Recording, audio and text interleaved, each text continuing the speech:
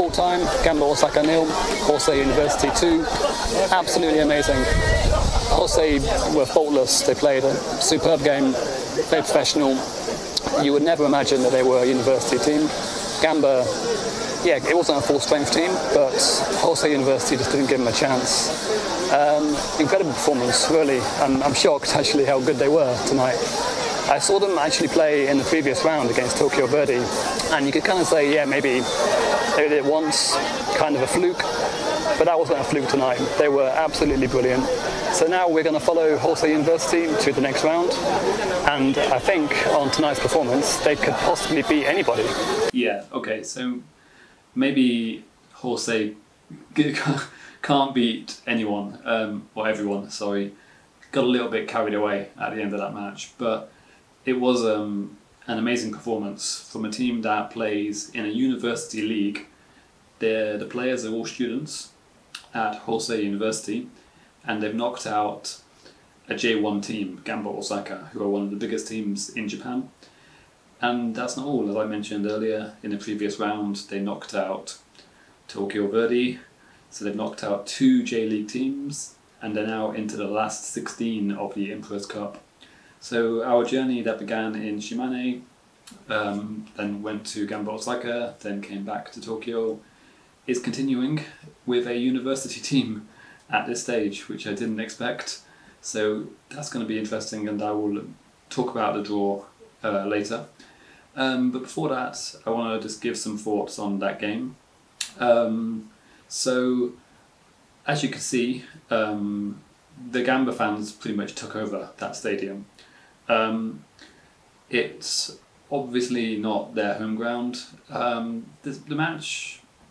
This match was played in Tokyo. It was kind of a neutral ground in the end. The stadium was split 50-50, so like 50% of it was for Gamba fans, 50% of it was for Hosei fans, but obviously Gamba Osaka are a J1 team, they're very well supported, so they took over the stadium.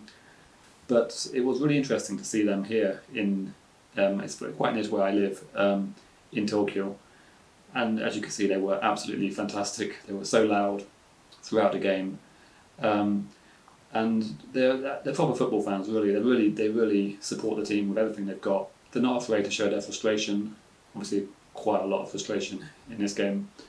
But what I loved the most was at the end when they gave a lot of abuse to their own players, but they gave such a nice welcome, nice what's the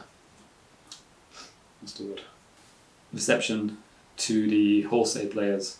That kind of celebration they were doing at the Hosei players is what they would normally do to their own players when they win a game. So that was lovely to see him do that for the Hosei players. It really meant a lot to the players. You could see they were shaking hands with the Gamba fans as well. So that was really good to see. But I am a little bit sad that Gamba are out because the fans were awesome. And I feel bad for the fans as well that they had to see that performance. It's not fair that the players play like that in a cup game. You can say what you want about the Emperor's Cup. You could say it's not important. You could say the league is more important. But Gamba Osaka are in a league position where they're not going to get relegated. Well, it's unlikely, famous last words, that they're going to get relegated. They're not pushing for Asian Champions League qualification or the title. But the Emperor's Cup, if you win the Emperor's Cup, you qualify for the Asian Champions League. So for me, it just boggles my mind why a team like Gamba Osaka wouldn't take it seriously. The team they put out was fairly strong, but mentally they weren't at the races. They didn't care. The players just didn't have any desire in that match.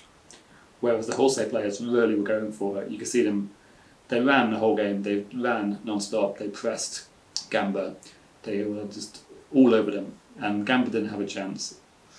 You'd like to think, obviously, Gamba on their day would beat Hosei, but Hosei rose to the occasion, Gamba didn't turn up, and that was the result. And but take nothing away from Hosei. Like I said at the end of the wrap up at the stadium, on that sort of performance with that sort of passion and desire, they could go far into this tournament. Which brings us on to the draw. So in round 4, it's going to be Hosei University against Venfure Kofu, a team in J2. So Hosei have already beaten Tokyo Verdy, who play in J2. This is another J2 team. Kofu, though, I would say this season are stronger than Tokyo Verdy. They've got a really good strike force. The one striker in particular is very good, called Peter Yutaka. He's a very prolific goal scorer at J2 level. It's going to be tough. It's going to be at Kofu's ground, Yamanashi Juro Bank Stadium. And the last time I went to that stadium, the weather conditions weren't great. The draw then, as you can see on the screen, so the winner of Venfure Kofu and Hosei University will play either Viva Nagasaki or Vegalta Sendai in the quarterfinals.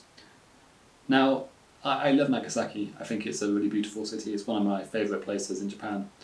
But I could do without having to fly all the way to Nagasaki for a quarterfinal match.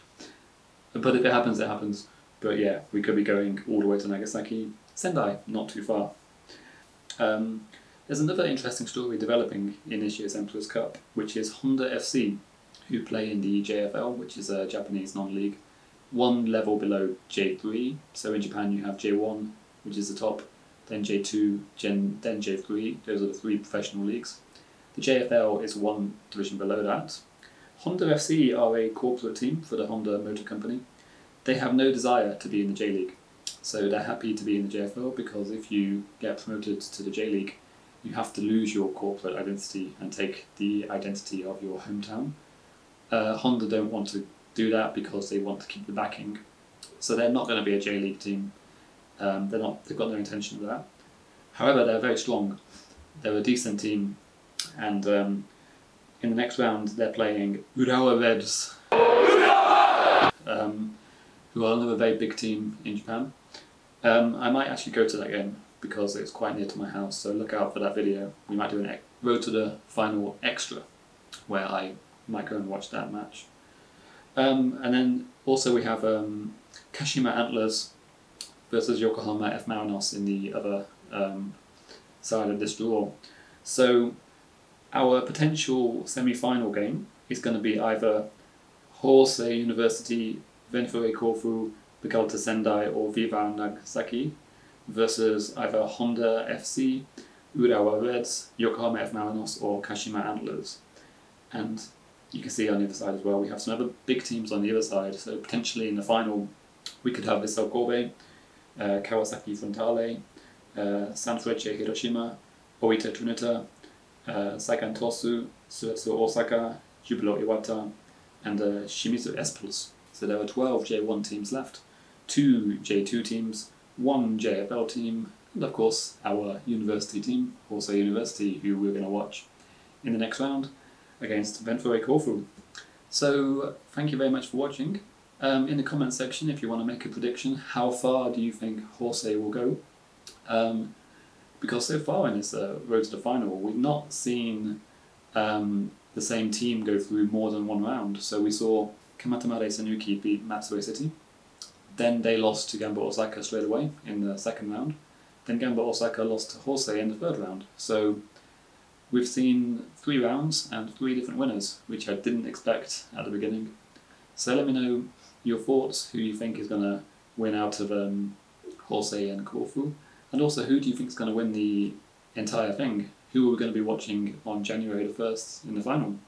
Let me know, and let's see if anyone can predict the winner. So yeah, thank you very much for watching, and I'll be back in September for the last 16 match between Hosei University and Benfue Kofu. Thank you very much. See you next time.